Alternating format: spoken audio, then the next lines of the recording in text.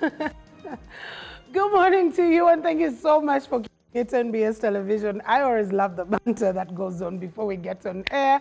But it is a Friday, and definitely it is time for the media round table as we get you through the different stories that made headlines during this week. Of course, I say the election fever seems to be coming in quite high, and probably some people are counting down about 8 months or so into the political party activities. For example, primaries, and then through that we'll go to nominations, go to the campaigns before we can get to have the election. So for you, is thinking about that elections are in 2026, people are already thinking elections are coming through in the next year. But of course, we'll be looking at some amendments in the electoral roadmap because of funding issues, that the Electoral Commission had to think twice and revise some of these aspects of scheduled activities because they just couldn't be able to take place as and when they were expected. Will they guarantee a free and fair election? Do we have those intended electoral reforms that we would have wanted, but unfortunately they don't seem to just be coming through? What next, especially as opposition political parties continue to urge for these reforms to come through? But as well, talking about political parties, the Attorney General came through with interesting statistics, especially with regard to accountability in the political parties because they get taxpayers' money. Under the Political Parties and Organizations Act, all parties that have representation in Parliament get a particular percentage of money with regard to their percentage of representation in Parliament, but they're not just giving the accountability from government. What exactly are they preaching? Water and taking wine? That and much more are the stories that we're going to be delving into in just a bit. Allow me to introduce to you my panel, and I just can't wait for the energies. The energies here before we got on air were just enough to tell me what kind of show we're going to have. Okay, I'll start from my extreme right. I have Sir Simon Muyanga Lutaya. Still a journalist. Everyone here, whether you took a sabbatical, whether you have decided to just go out, once a journalist, always one. That's what I've always believed. But he's now gotten into training. You want to create other Sir Simons. Okay, other Simons, because the Sir comes different. Good morning, Simon. Did you need all that Bible full of words to introduce me? Good morning, Mildred. Your look said it all. Here, I'm always glad to be here. Pleasure. I think it's my way of contributing to my country. And of course, advancing the career, the same career where we want to have more and more people coming through. Seated right next to Kenneth Anderson Lukwago, he's been complaining about something particular, and everyone kept telling him what is written and what is actually done are two different things in the country. Kenneth, good morning to you, and thank you so much for coming through. Very good morning to you, Mildred. It's always a pleasure to be here to share with the public. Okay. Fresh from Utopia. What do you mean? Anderson lives in a country. That's what he believes should be done, and he wants to fight for what should be done the right way. He's not living in Utopia. I protect you, Kenneth. I protect you on the show. Very weak protector. You know, in law they say he who alleges must prove. So I will not argue a lot with him. But I belong to a class of people who actually thinks our country can be better. We can do things differently and go to the next level where we want to go. So whoever believes that certain things are being done differently and yet the law says something else, I don't concur with them. Even the Bible says you need to have faith, and faith as small as a mustard seed. We all live by hope. That's the most important thing. And not by sight. Okay, I hope you're not opening up a church very soon. Stay in journalism. We still want you there. But of course, I do have, because we'll be talking about quite a lot of issues regarding political parties, and I am very, very grateful to have the executive director of the Inter-Party Organization for Dialogue, but also he's a journalist who decided, he told, when I said he's on a sabbatical, he said, I don't think I have hopes of getting back, but he's been a journalist, and that journalism mine never goes away. That is Lawrence Serambala. A very good morning to you, and happy to have you on the show. This is the first time I'm having you on the Media Roundtable. Good morning, Mildred, and good morning, the viewers out there. It's my pleasure to be here to also make a contribution to the discussion. Yes, it is true. I was a very active journalist. Until he decided that. We won't ask Where why you some of where them you leave. decide. We won't ask No, why I'm he turning left. this side because I used to have serious altercations with him in the corridors of Parliament when I was a parliamentary reporter and a news editor until when, like you said, I took a sabbatical. But again, the ethos of being a journalist and any other profession there will always be a trace. So even when I am active with the political parties and the iPod, I still bring, you know, my traits of that. The journalistic perspective never goes away. Same here. I do have Moses Mulondo, my immediate right. Moses, always a pleasure to have you here. He's also been in the leadership of parliamentary journalists, right? For quite a bit. I was president of Uganda Parliamentary Press Association for 2 terms. Okay. Thank you very much. You handed over peacefully, right? Of course, I did. Say hello to our viewers. Thank you very much, Mildred, for the opportunity you've given me and my colleagues to make a contribution in nation building. I appreciate it. All right, thank you so much as well for sparing your time to be with us. Gentlemen, it is a pleasure having you. The way Simon looks at people in his glasses. But it's okay, that's a conversation for another day. Let's delve into it. Accountability. And I love the fact that, the reason why I said I'm glad that we have iPod on here, because the conversation or the idea of party support did arise under conversations with regard to the inter-party organizations for dialogue, where they believed that these political parties, especially those who have representation in parliament, needed the support. They needed to get money to carry on with different activities in their space. Of course, there has always been this conversation of why not every other political parties, but some of the people have said then you would be calling for briefcase parties, because at the end of the day they know they will be getting money from the government coffers. But even when that money is given the fact that it is public money or taxpayers' money, there is accountability that is expected. That has been the biggest, I think, crocodile or dog or whatever of those dangerous animals you want to refer to, not only in the ruling National Resistance Movement, but also in the other political parties. Sir Simon, I want to start with you particularly because I don't know which party you belong to right now. That's PLU, right? Is it a party? Okay, you said it's a civic organization.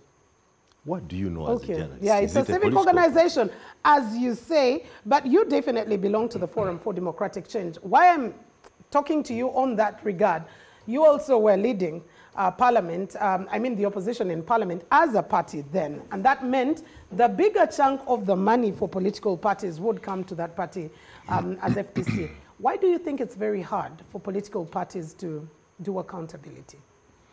Thank you, Mildred. First, I want to appreciate the principle, because the growth of democracy in our country has come a long way.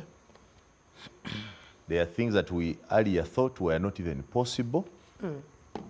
At the time the proposal to have political parties funded was introduced, one would imagine it's something that will never happen. Yeah.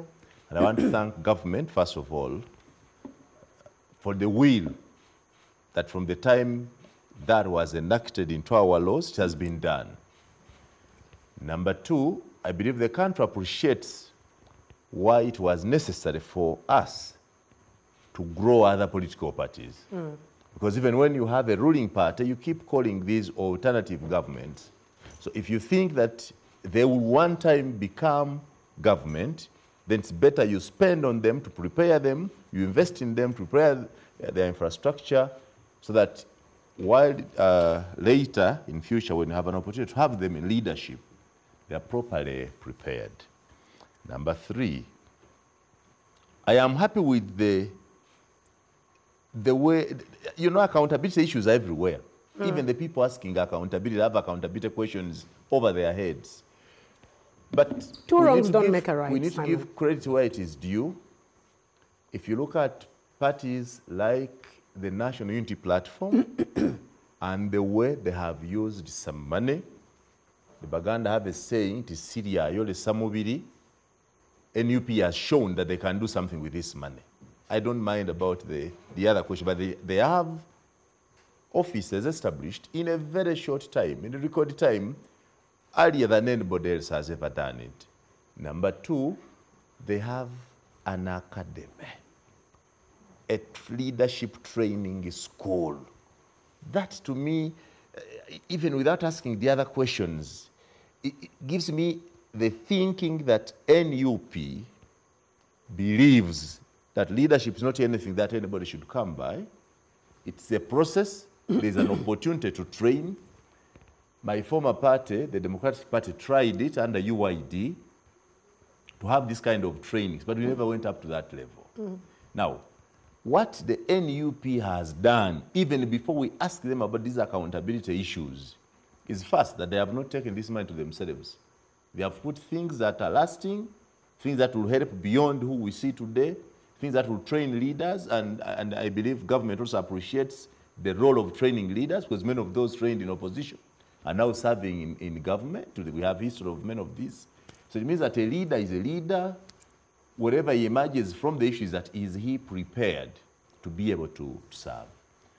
Your question, why is it hard for political parties to account? To me, I think whoever is asking that is even a vulture. So I am a vulture. It is me who has asked you that. You and your friends who think like that. Because we expect, Simon, else? we expect accountability because the money that is being given to you is to be able to do specific works, right? And secondly, it is taxpayers' money. Wonderful. Yes. Because the taxpayers' money, you know, there's what we call training. Me, I'm a teacher. Yeah. You demand for accountability, but you also need to train these people how to account. They have to build personal and non-personal infrastructure to prepare for such things.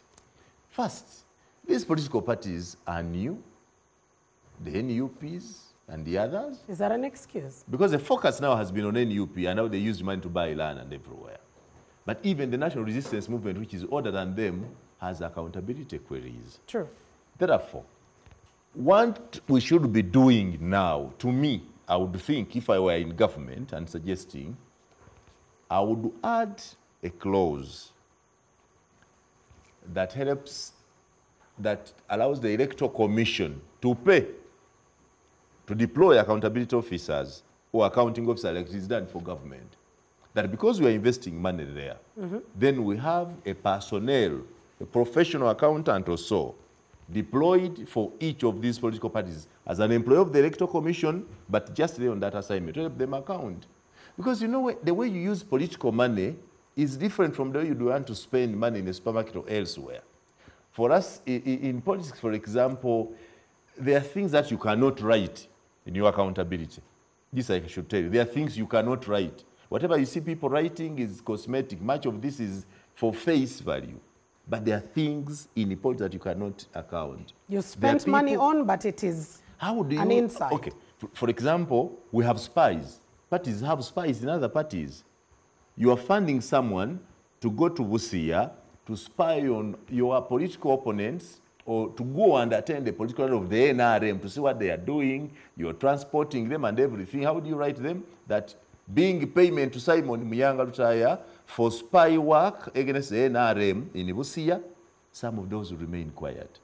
So it is right that, like the parties are demanding for accountability in Parliament and elsewhere, it is right that we demand for accountability from them.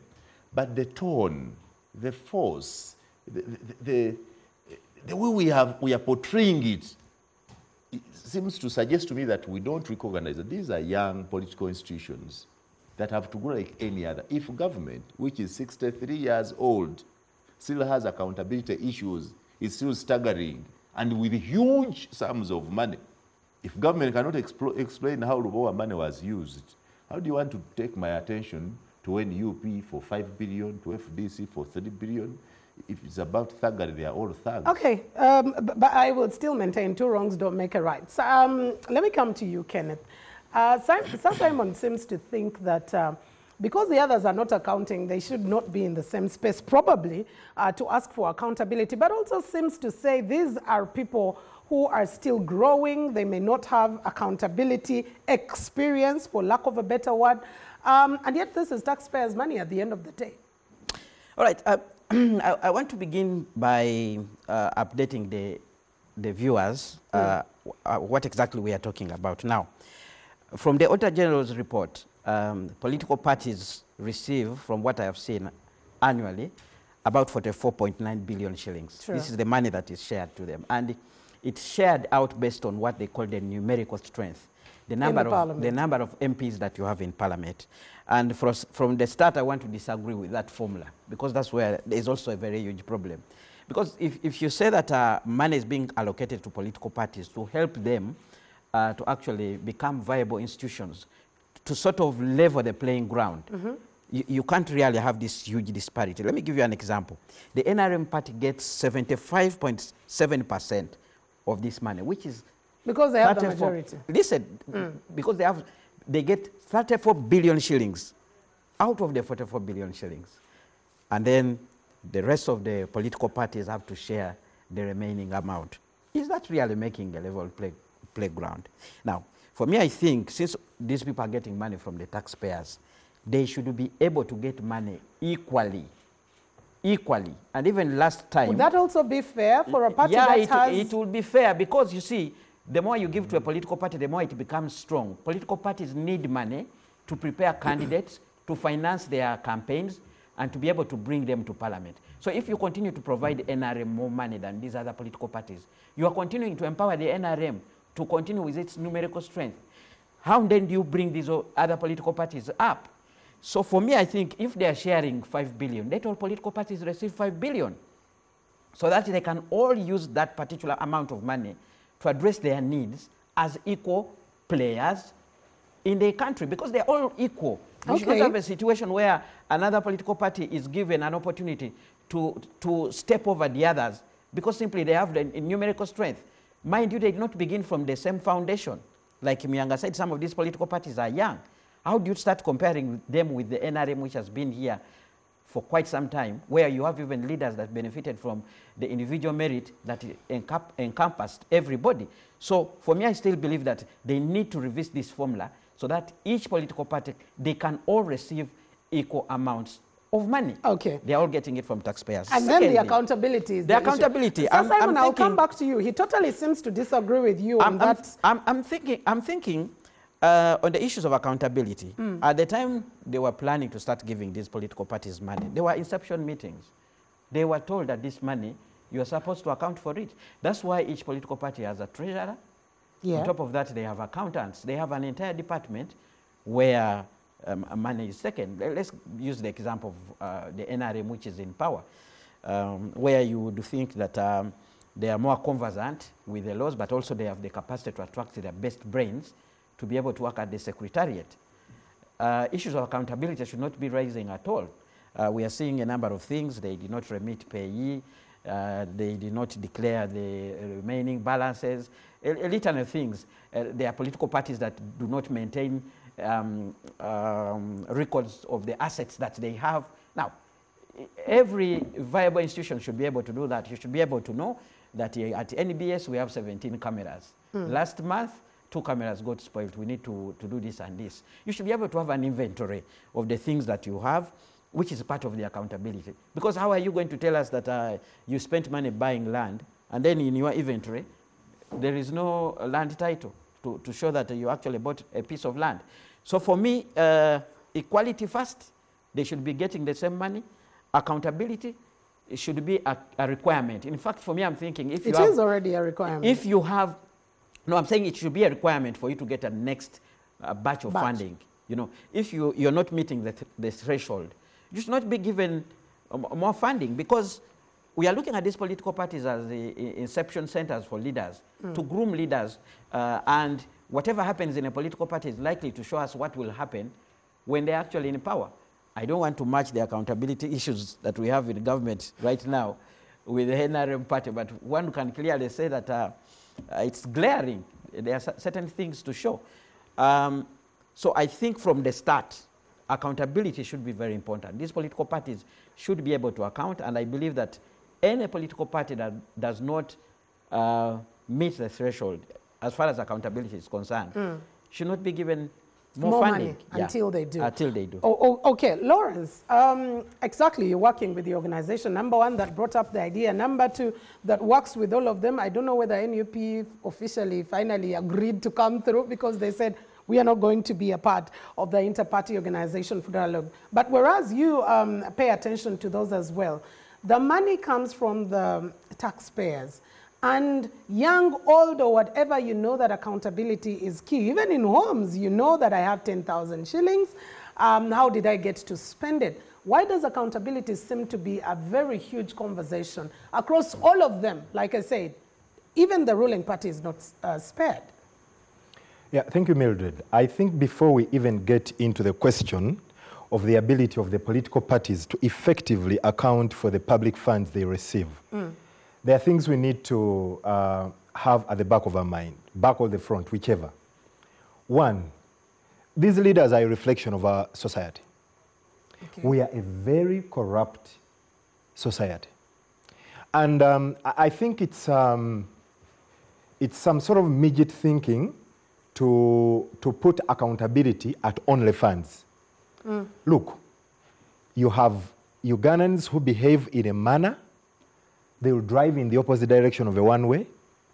They will exploit any opportunity to their advantage at the moment of availability. Okay? Now, that's already a behavior. And this is something that has been inculcated in us over a period of time. And we are the very people that are going to take on the leadership of political parties.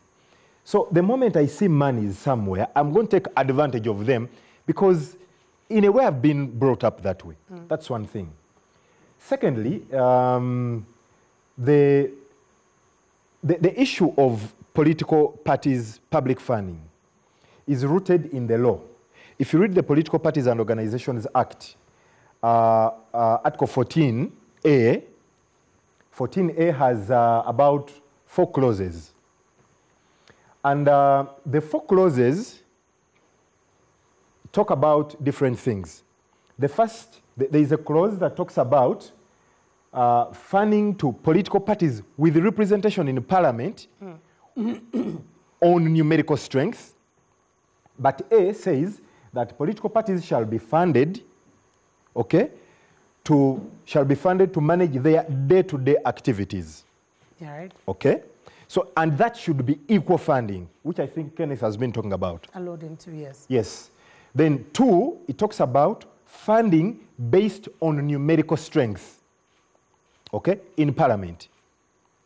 C talks about equal funding in the year of elections.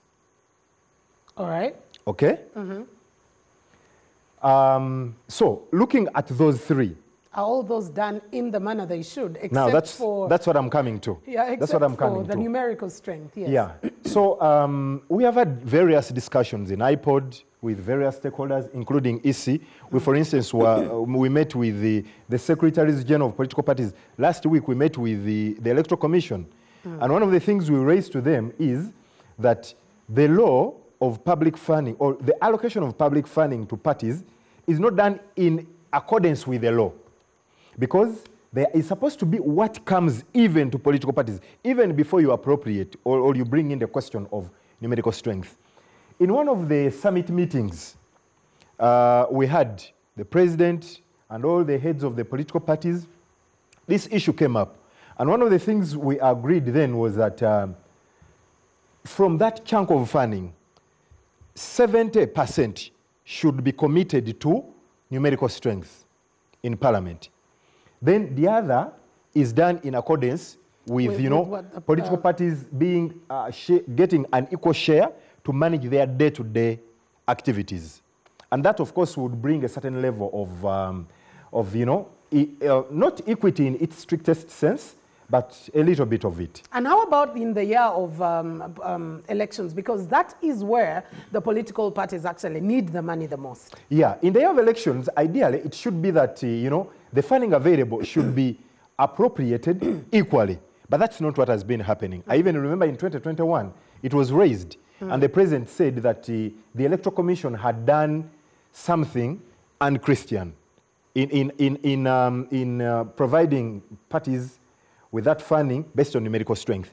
But I also want to give you a little background. Simon here talked about it, like, you know, young political parties and all that.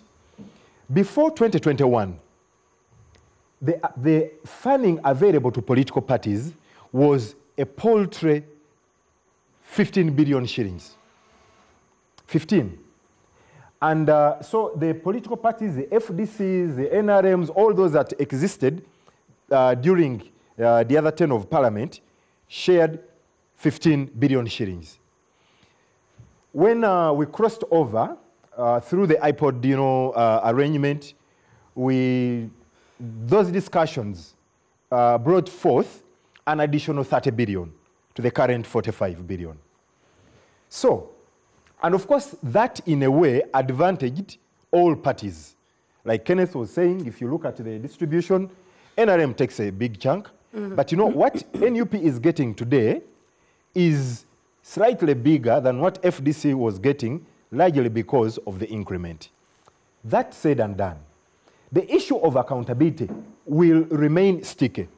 One of the things we used to do with the political parties, the old political parties, under the iPod arrangement, we would build their capacity to put in place accountability systems. We even trained accountants, treasurers, or people in the financial department. Now, for some parties like NUP, they may be excused from that.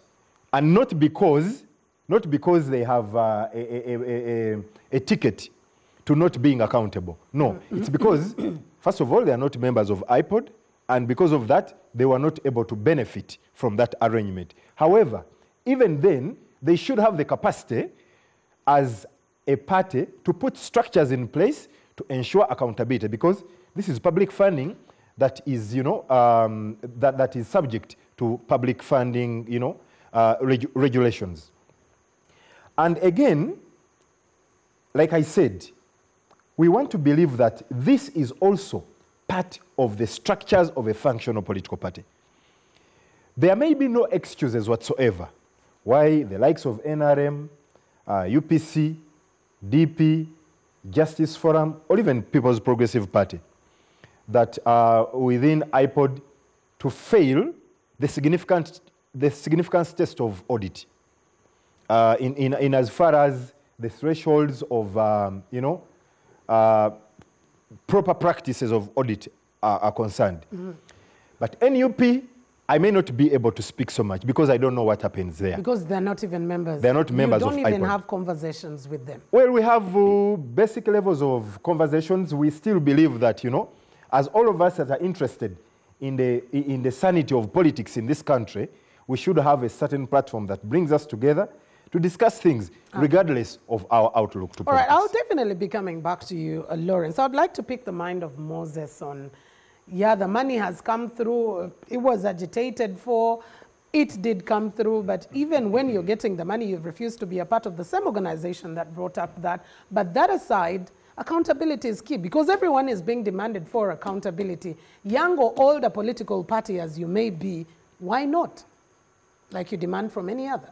Thank you very much. I am personally very excited about the conversation about corruption that we are having as a nation. It started with Parliament and it is now spreading to political parties. And I am sure it will spread to so many other spheres of our society. There is a saying that darkness cannot drive out darkness. You need light to drive out darkness. Now, concerning political parties, by the way, I am personally believe the Electoral Commission has not played its role. I have been in some discourses of civil society groups, one of which is the Alliance for Finance Monitoring.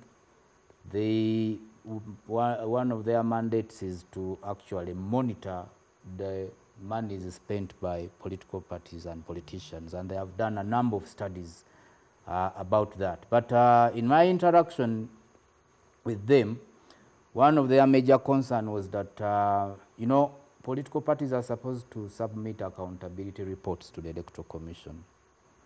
And these reports actually the members of the public, if they want, they are supposed to access these reports because these political parties are public entities.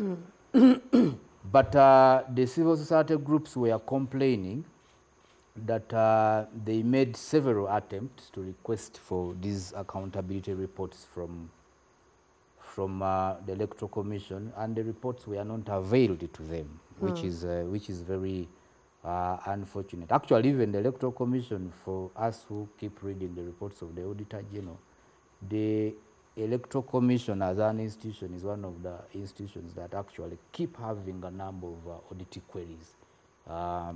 So the Electoral Commission has not helped us as a country to ensure that we hold all these political parties accountable, because they are certainly using public finances, and it would greatly help us as a country in the battle against corruption and ensuring that public finances, wherever they are put, are properly managed.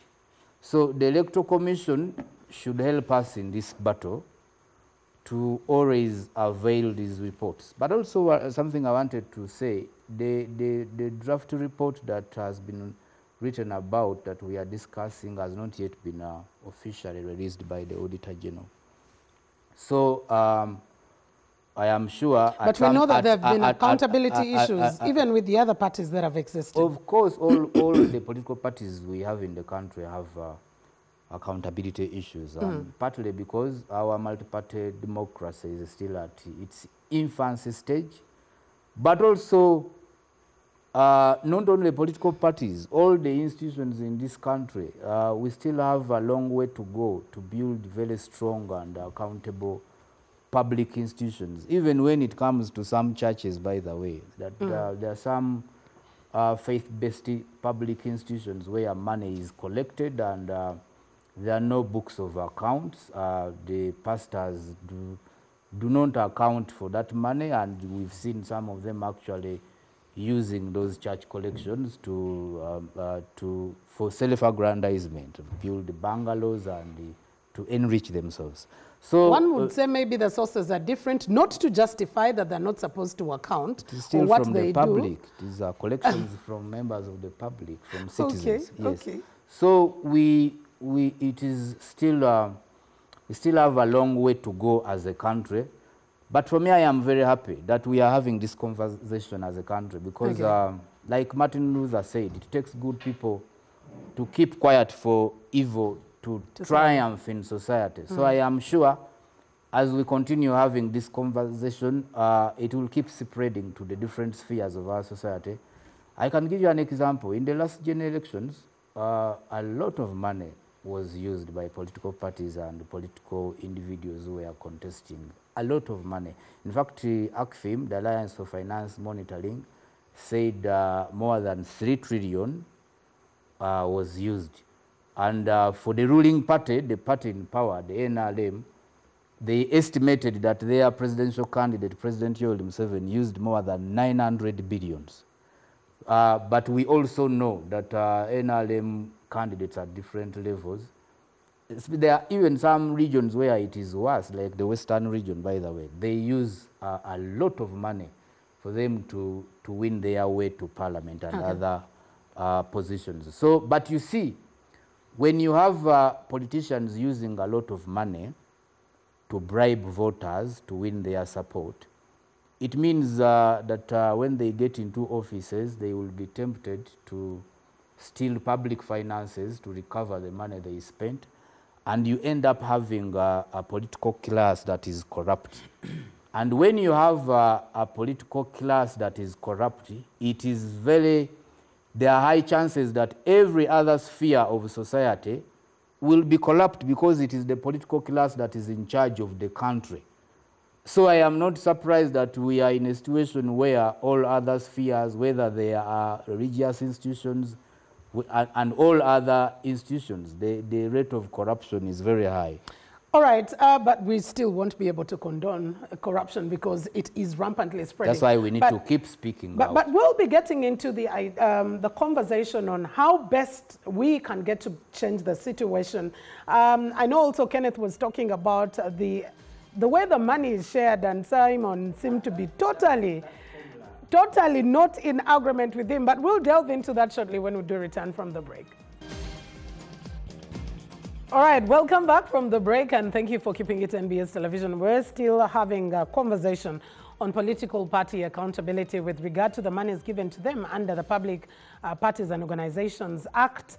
And one of the biggest conversations that seems to have come out is the manner of how the money is shared. But it is clearly stipulated in the Public Political Parties and Organizations Act. Only that, as had clearly been mentioned by Lawrence, the other provisions are actually not being followed. And Lawrence, I would actually like to get to that. Because that is also not being accountable if you cannot be able to follow the way the law is actually stipulated. Yes, numerical strength, that is being dealt with. But is the money given when it is supposed to be given in the electoral year, shared equally, and any other provisions, and why not? Because that is also being accountable. Yeah, thank you, Mildred. It is true that, like I hinted earlier, the other two provisions of funding to political parties are not yet in effect actualized. But again, like I said, we are in discussions with EC to see that, you know, some of these things are done. EC has advised us to put this to writing, question the rationale that they use, especially in the year of elections and the day-to-day management of political parties. But there's one important thing, aside from that we need to know. The formula that is questioned is a derivative of the public opinion of political parties. How? If you go out there, you are all seeking the mandate of the public.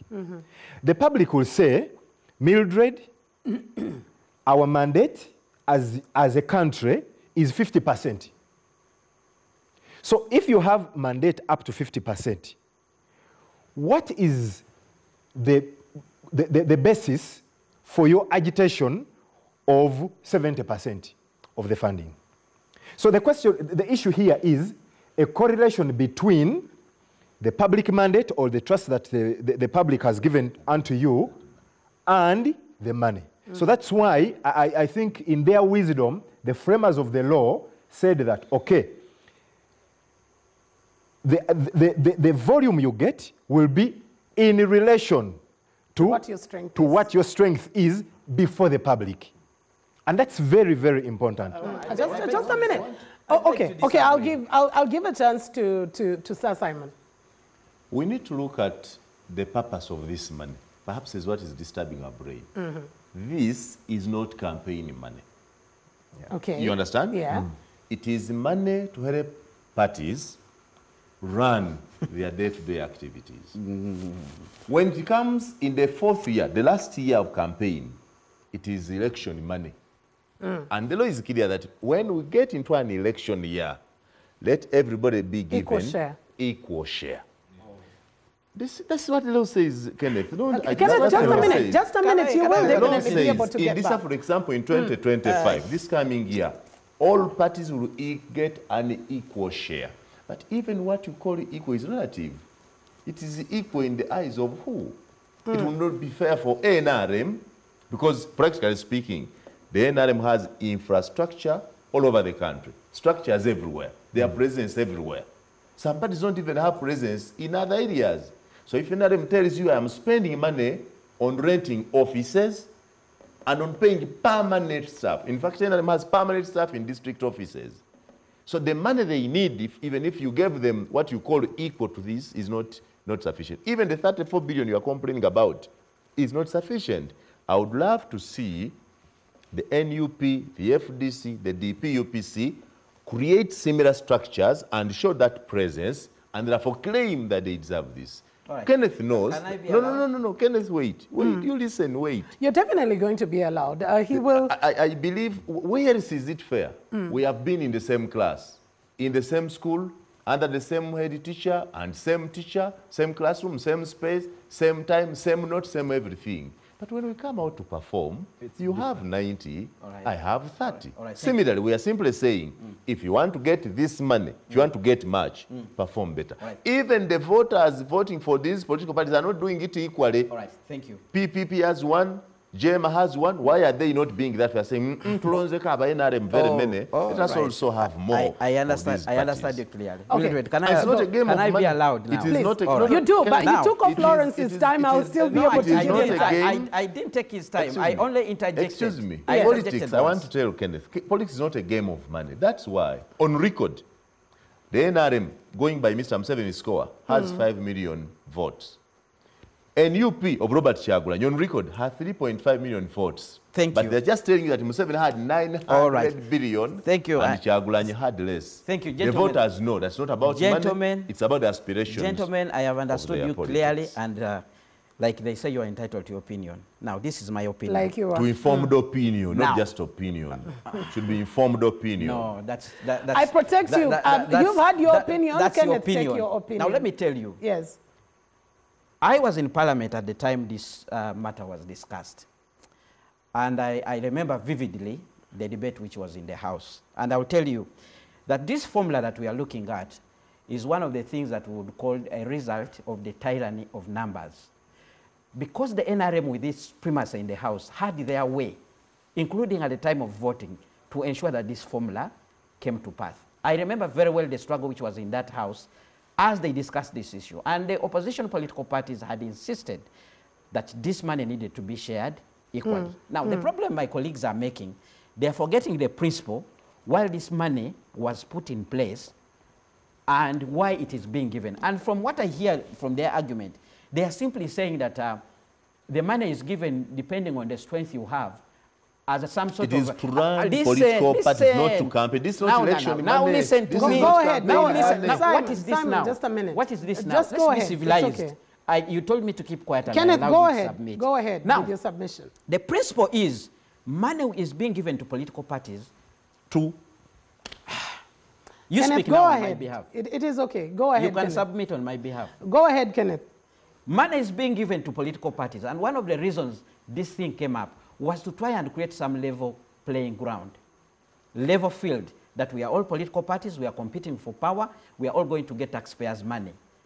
We need to be provided money. Now, the difference between my colleagues and I is that for them, they think political parties are being given this money because of some sort of a reward for how they performed. No, not Kenneth. It is clear in the law. It is clearly... No, Kenneth, I want us to also Listen, give and I'm telling information you, to and our my viewers. argument is I disagree with the formula which is in the law. It was agreed It because... is- listen, what is the reason the money is given, And I have in your told own you- opinion? And I have told you from the start that that law was passed as a result of a tyranny of numbers. Because the numerical strength of the NRM in the House, they had to have it their way. Why is the money given, Kenneth? Maybe for the benefit Listen, of our viewers. I'm trying In to your tell own you, opinion. the argument was that the NRM had already an opportunity because it had already been in power and it had money. It had done so many things and it was better off. So they said, in order for us to enable these other political parties to be able to actively participate in the democratic space, we need also to allocate them money from the taxpayers. And in principle, one of the things they are trying to do is to avoid political parties from getting money from dirty sources. Foreign, yeah. You get yeah, it? Yeah. Now, if you don't give political parties equal funding, you are already giving an advantage to another political party. Let's forget this notion of saying that the NRM is being given because it has more numbers. That's suggesting that they are being rewarded. For me, I'm saying we had the past, and we agreed the NRM had the numbers. But we are beginning now, and we are do a new saying chapter. political parties should be funded. Why don't we begin from a clean slate? Okay. Now, I want to respond to what Simon Muyanga said, that we are in the same school, we are in what, but the results Taught are by the different. same teacher. Listen, the principle is, are we being taught by the same teacher? Are you giving me an opportunity to be taught by the same teacher so that we can compete effectively? And so in this case, if the you're answer giving is NRM yes. 34 billion and you're giving these other political parties this little money, is that a principle of fairness? Are we being taught by the same teacher? Are we in the same school? We are basically not. You get it? The teacher in for this me, case the is the principle. voter. For me, the principle is give people equal money. If you've decided you're going to give political parties money, and the threshold is the political party should be represented in the parliament. That should be the threshold. give them equal money so that these political parties should be able to work well so that in the next election they are better off. Kenneth, let me also Simon ask- Muyanga suggests that this money is not for campaign. Now, he comes from a school of thought that a political party must wait for the Electoral Commission to announce that campaigns have now started. Kenneth, let me Political also, parties let me don't also need ask, as Lawrence comes Listen, in. political parties campaign every day. They No, no, recruit no, members, Kenneth, they print Kenneth, cards. Kenneth, They do all these Let me things. also ask You get it? Yes, the money is being given for day-to-day running of political activities. Those are administrative. For different political parties. Have a same level playing field, right? I have structures in 130 districts. You probably have structures in 10. Will it be equitable for us to receive the same amount of money? No, I'm not rewarding you. I am taking. It's not a reward. We are going to run our activities. Listen. I'm not. I don't want to. I want you to walk away from the principle of giving somebody more taxpayers' money just because they already have bigger. The principle. not giving The someone- principle this is money a goes back to the level. taxpayers, The principle. the voters, the The members of principle this is party are a the same level. taxpayers who brought this. The principle is a level. Okay, I'll have ground. Lawrence. I'll have Lawrence conclude his Give thoughts me before I 5 get- billion. so Give me 5 Mildred. billion. Kenneth, Give the other Kenneth, one. let's give Lawrence some time. No, Kenneth, let's give me Lawrence some time. No, listen. Let's give me Lawrence 5 some time, billion. Kenneth. Give me 5 billion. Give Lawrence 5 billion, and then let us go there and do our structures. Go ahead, I Lawrence. think Mildred, Kenneth is missing a point, which is very, very critical. And the principle is, while you are speaking of equity, politics is not about equity. Absolutely. Politics is not about equity. The realities. Politics, and this is why I want to be a realist. Politics, the fundamental principle of politics or underlying politics is democracy. And when we talk about democracy, that's why there are aspects of Numbers. numbers. It's numbers. That's the So whether the numbers, It's numbers. one of the philosophers asked a question, Plato asked, what if the majority are the fools? Yes, It still remains a it democracy. still That's remains. democracy. The question is, So- where so- are those so- numbers so- beginning? So the thing here is that When are you beginning to fund political Kenneth, parties? can we just What- listen to each other? Let's what- have Lawrence come. I'll definitely come back to you. what I want to debunk from what Kenneth is saying is that across the world, if we have embraced democracy, maybe what we need to discuss here is the Western democracy that we are speaking about, where we are talking of, in his words, the tyrant of numbers. Is it what is working Applicable, for us? yeah. If it's not, then what is the alternative? Otherwise, at the moment, for as long as we still believe that we need things to do, breaking the jinx of impasses with simple majorities in democracy, that is what we are going to go with. But also, I also want to debunk the fact that he thinks this is like rewarding. It's not about rewarding. But that's what you're saying. Because No. Because so has more numbers, What they I'm should saying- be given more money. That's your argument. Let me give you an And I'm example. saying for me, the principle is we are all competing for that same I will space. give you an We should be example. given the Alright, go same ahead. money so Kenneth, that we let's don't compete. respect each other's opinions. Let's, that's what I'm doing. Let one speak and then the other will be able to. So, I was talking to the chairperson of the Electoral Commission of NUP. She told me they fronted, in the last elections, they fronted 139 parliamentary candidates. Out of the 139, they got 57 members of parliament. Okay? Now, if you juxtapose that with NRM, that fronted literally in every constituency across, okay? That starting point already speaks to something, Aye. okay? What it speaks to is that, look, Discuss it from the point of view of money. yes. You I have- am speaking, you I'm have your- speaking, I'm speaking. I want him to connect it to the money. Yeah. And the politics is not about money. No, Kenneth. no, That's no, what no, you're no, Kenneth, saying. Kenneth, We are let talking Lawrence about conclude money because now. Moses has We been are talking silent about for a money. bit. One of the reasons, Taxpayers' one of the money. reasons probably why NUP was not supposed to front candidates across the country is their limited funding available. Okay, so It was not funding. There were no Ah, people no, no, no, there. no. I There were don't no know. people I ready. don't know. I don't want to They say. were- Kenneth, we have had Kenneth discussion and about Simon. no Kenneth, people no. ready. Kenneth, that's Simon, disrespectful that if we're plan, not going to don't listen deceive to us each that other. you are Kenneth not and about money. Simon, I don't Kenneth want- and I don't Simon, let's know. listen. I don't know whether they didn't have people or not. That's There not were my no argument. people ready My to argument stand is- on their it. flag. Conclude My your argument argument, is Lawrence. We need that to take a break. My argument is that, look, the public funding available should not, and this is where Kenneth's problem is, he is erroneously equating it to a reward. No, But what I am also saying is that you are the that- ones, you are putting words in my mouth.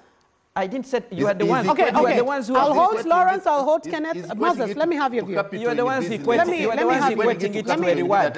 Simon and Kenneth, Simon You are the and ones Kenneth, equating let's it. make We had this a equal civil capital. You are the debate. ones. You are Let's the give ones Moses time equating to it to a, speak. a reward based on the past Kenneth. Equating it performance. to capital. Let's- You think Moses, this is take your business time. that you Thank give you very everybody much, equal business. Mildred. I think Lawrence and Simon are basing on wrong assumptions, especially when they talk about numbers.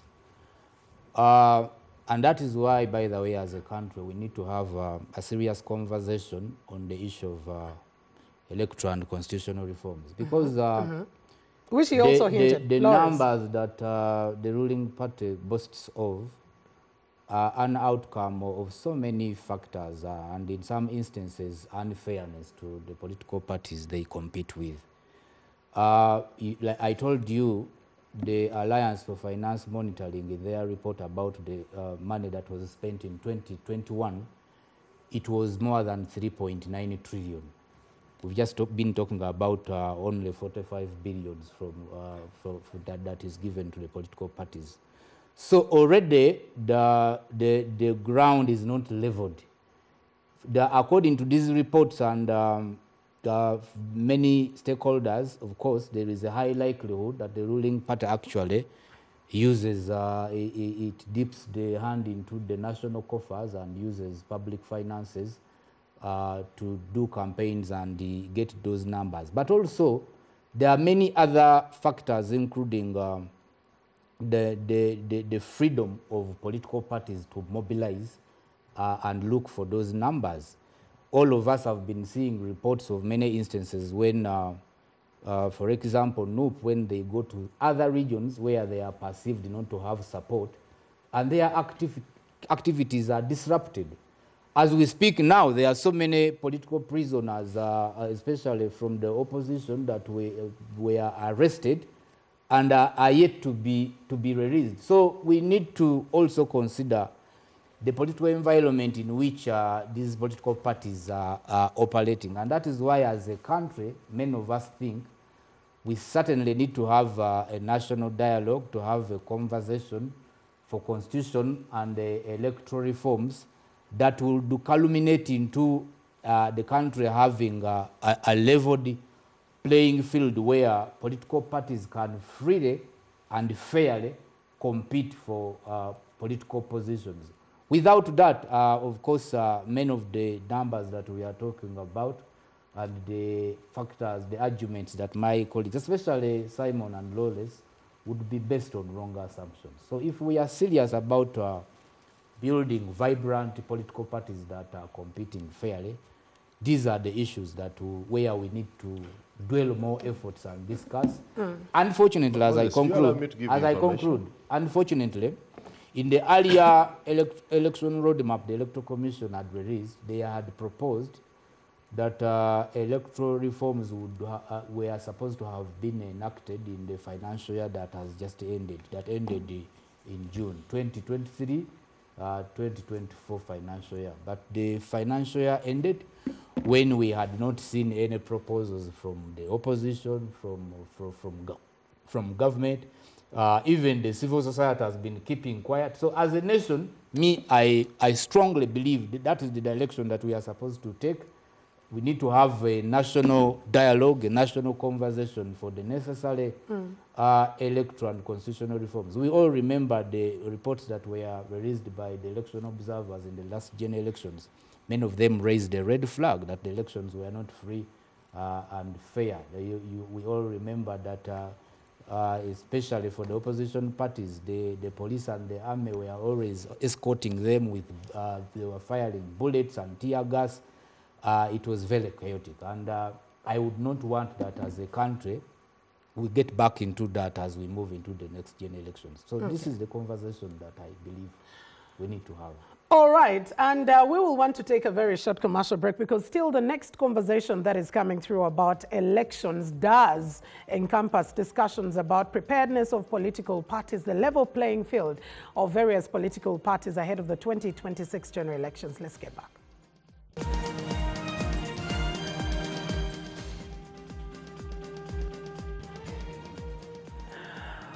A very good morning and thank you so much for keeping it NBS Television. It's still the Morning Breeze, your most authoritative morning current affairs show. And on Friday, yes, this is the kind of mode that we get to have because as journalists, we get to express opinions about the different stories that have made headlines. Now, because of a number of issues, including funding, yes, very key at that, the Electoral Commission decided to make amendments into its electoral roadmap. Remember, I think they had launched the electoral roadmap as early as 2023 at the start, which was a record time for them to be able to prepare. And as these come through, also is a conversation about the various electoral amendments that have been talked about to create what we've continuously talked about previously, a level playing field. Moses, this time, I want to start with you and give you an opportunity on the amendments vis-a-vis the kind of playing field, which we were also talking about,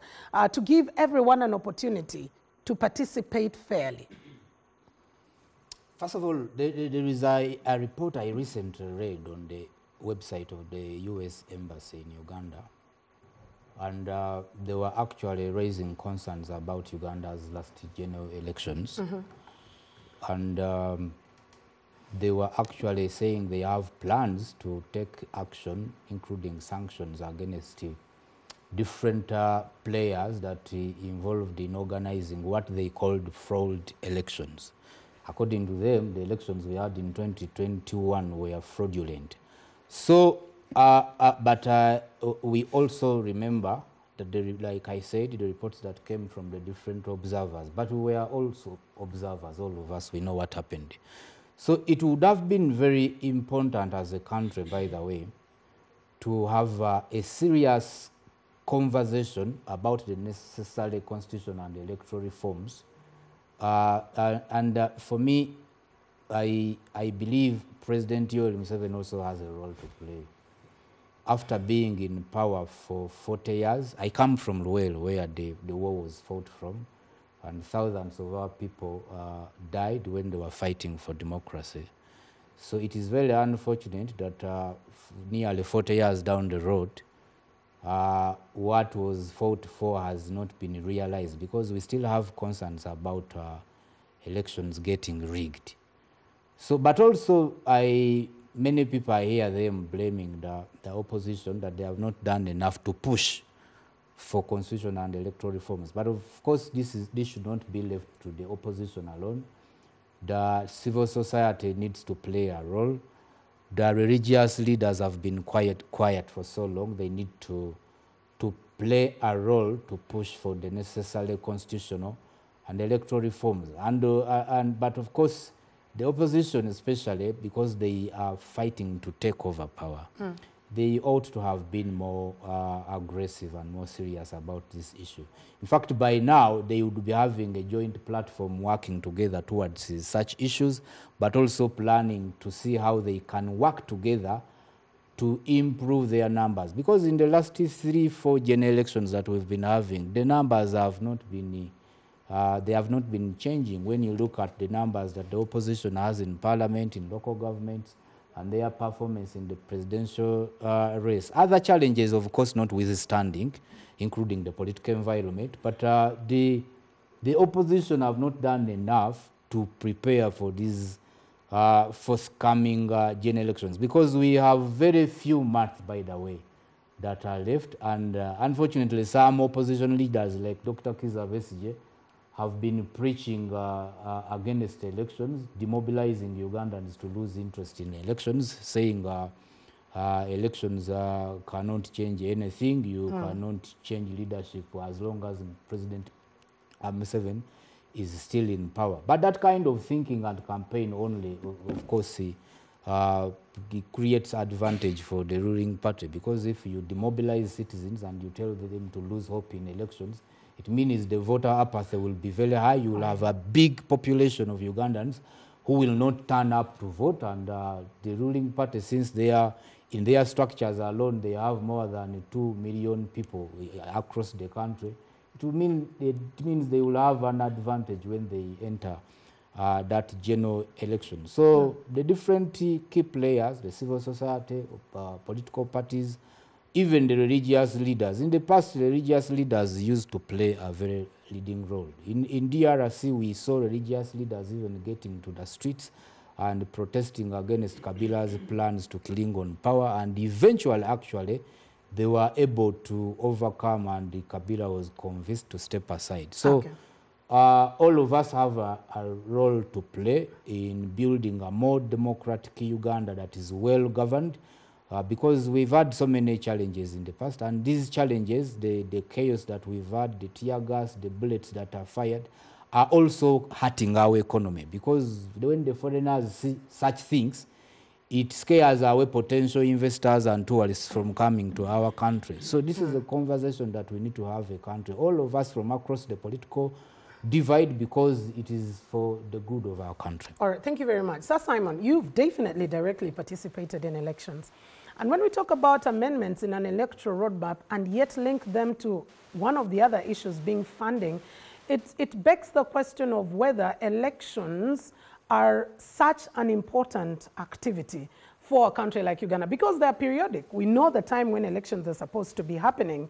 So for us to say we don't have the money creates a different conversation, because I actually just remembered that we haven't had the LC elections. We've just kept having, extensions, but it was known that in a period of 5 years, that's the tenure of a leader. To the contrary, I am very happy with the Electoral Commission, and I want to commend them for a job well done.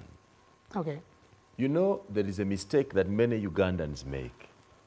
We want the Electoral Commission to participate in the politicking, yet their role is a midwifery role. Today, I believe so from what I have observed across the country, that there is more confidence in the Electoral Commission from the following. Okay, because I was about to ask using what threshold? Number one, the whole country is aware that the Electoral Commission will conduct elections in 2026. Lawrence and Kenneth, you're on air while you whisper. And they are preparing with the confidence that this will indeed happen. From the time Mr. Byabakama passed the test of conducting elections during the COVID period, where majority of us expected there would be no elections, and even if there were no elections held, it was justifiable. The Electoral Commission went ahead and held elections. If you observe very well, the Electoral Commission is on course as provided for in the law. Very on course. The Electoral Commission is not politicking, but regularly updating the country, and every player that we are doing this, we will do this then, and much of what they say will be done. I cannot blame the Electoral Commission for not conducting LC elections. I would be naive in that case. The Electoral Commission was ready, and even is ready today to conduct LC1 elections. But the country, the government has not provided resources. And the law is clear. Who provides resources? The law does not provide for Byabakama to go and sell his cows, or for the PROs of Electoral Commission to go and sell their houses and conduct elections. Okay. So as far as the Electoral Commission's mandate is concerned, I want to commend them. They are on course. Everybody is aware of what is taking place.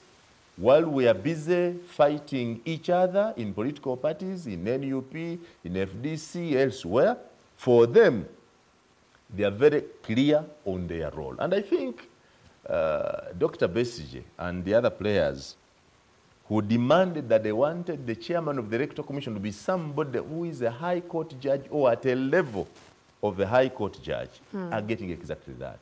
Mr. Museveni gave them a judge. You know that Byabakama is a judge. He gave them a judge, and we have seen how judges conduct business. I am happy with how Byabakama and the Electoral Commission are conducting their business. It is us, the political players outside, who are not doing our part. And instead, we expect that the Electoral Commission should help us outside here in politicking. Yet their role is not politicking. Their role is to organize for us. Let me tell you, Mildred, it is one thing for a man's mind to sleep aware that the following day, I have all what is required for my family to run. The peace you have in sleep, the confidence you have, is different from one who sleeps worried that today we have finished this day. Shall we finish the following day? Ugandans are aware.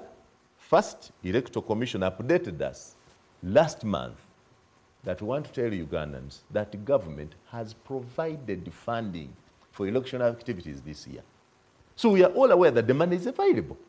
So elections will be held. Okay. Yesterday, they gave us a roadmap that we intend to conduct the business of preparing elections in this order. And they keep calling us that let whoever has issues to raise about how we are, about this roadmap, come up. I no longer see those powerful politicians, intellectual politicians, who would come up and say they are giving an opposite opinion to the roadmap, or they are demanding for electoral reforms.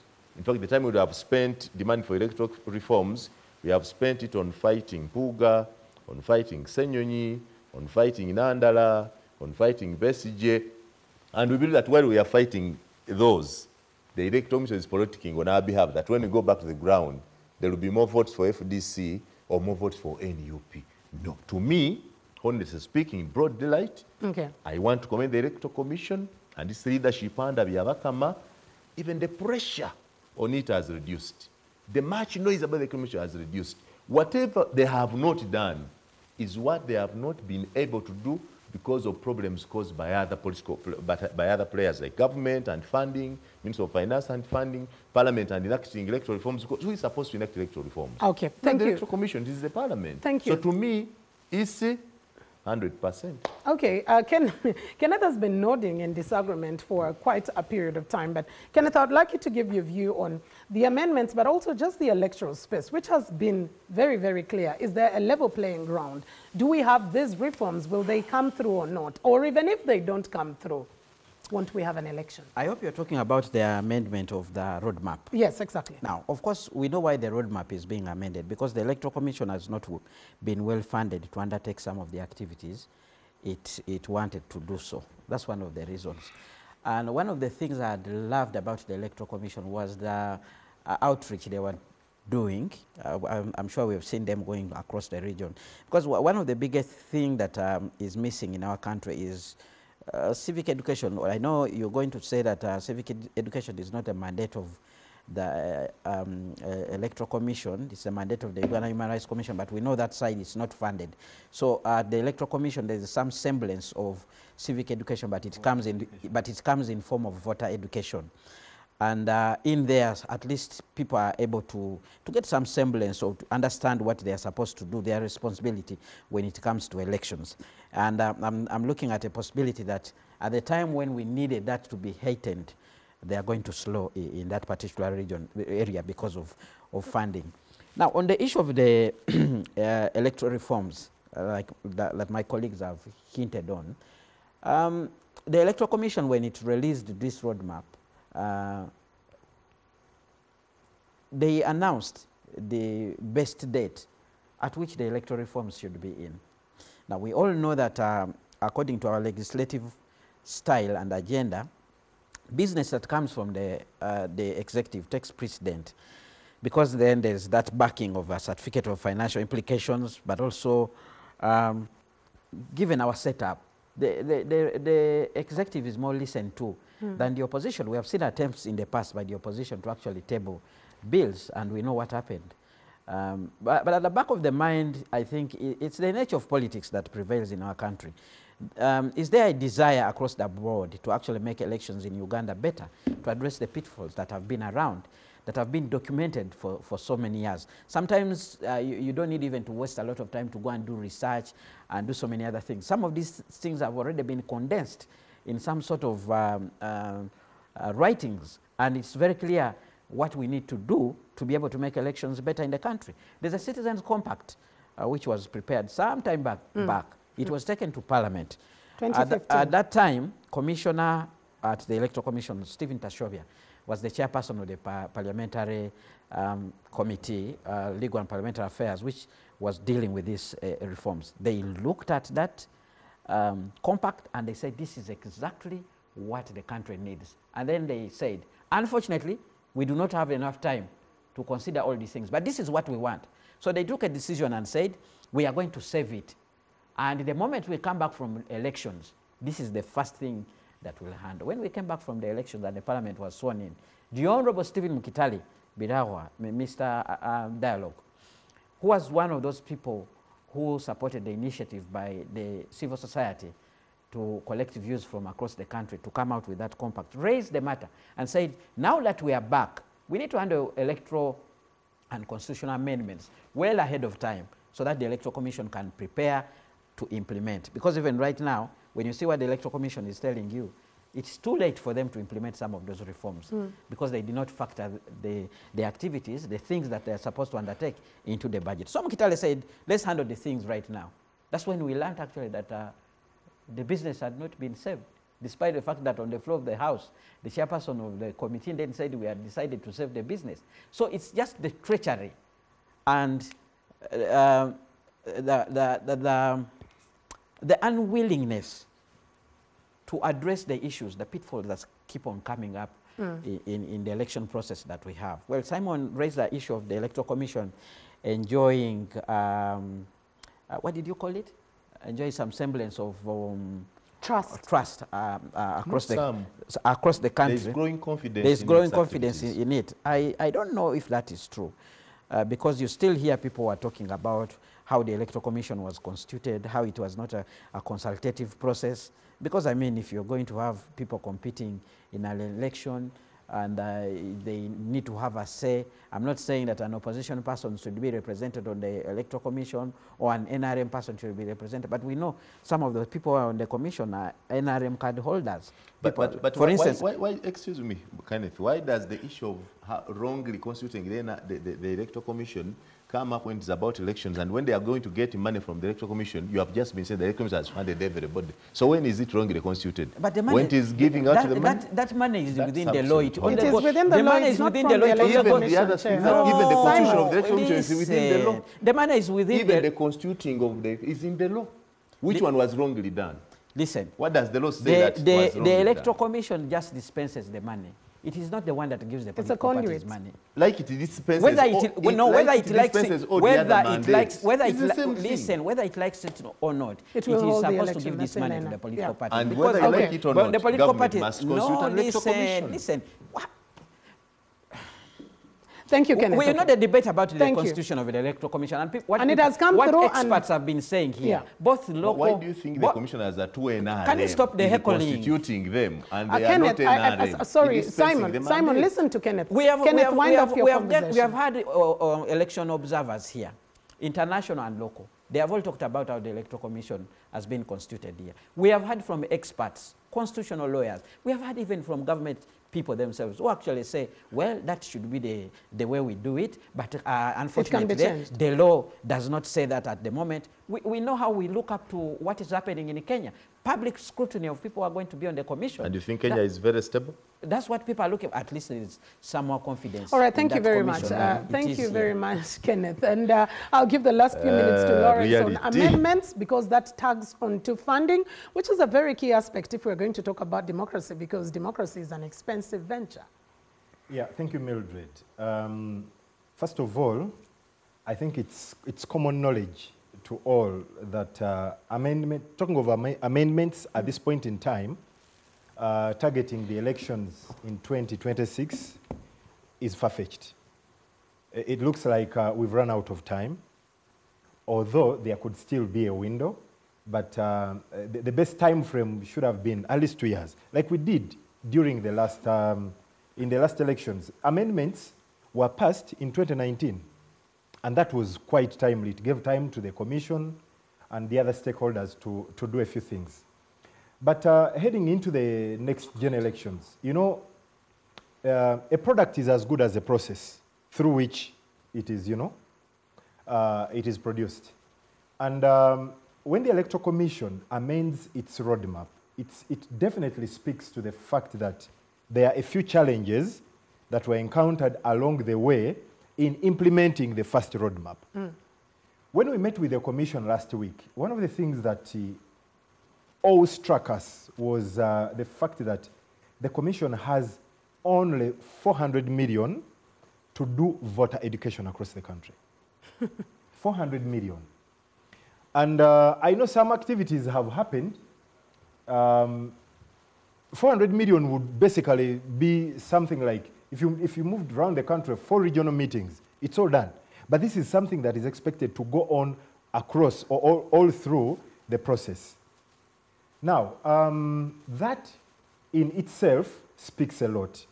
I do not think it would be right to blame the Commission, because it put out a roadmap that it expected would yield the results to the satisfaction of everyone. And the realization of the results under that roadmap was attached to availability of funding, which unfortunately has not come through. Now, as far as public trust in the elections is concerned, I think it is also wrong for us to put all the blame on Electoral Commission, because it is a process and there are various actors. The Electoral Commission happens to be one of the actors. The political parties are, we ourselves, the media. You play a role, a significant role. So I do not want to say that the trust in the elections should be tagged to the Electoral Commission, because parties have done a lot. Electoral Commission is not there when people are fighting. In the last elections, there was we saw a new conflict frontier in Intungam. Okay, it's now a new hotspot. There is even anticipation that in 2026 it's going to be. Hitherto, it's been largely in areas of metropolitan Kampala and a few other areas. So I think we all have an equal stake in ensuring that there is trust in the process, because if we do not trust the process, then we cannot trust the results of the elections. All right, thank you very much. And definitely we'll continue making a lot more conversation with regard to the electoral process, because that seems to be where we are. We have just a few months before political parties can actually start going through with their primaries and then onto the nomination by the Electoral Commission. But unfortunately, that's all the time that we could be able to have. Thank you very much, Moses Mulondo, for sparing time to come through. Lawrence, it's been a pleasure having you and your insights. Kenneth Anderson Lukwago, thank you for being here. Thank you for always coming through. And Sir Simon Muyanga Lutaya, I think you can continue the conversation after the show. We can go to the home base. Thank you to our viewers, well, for always making time for us. That's all we had time for. I'm Mildred Tohai. Say good morning. God bless you.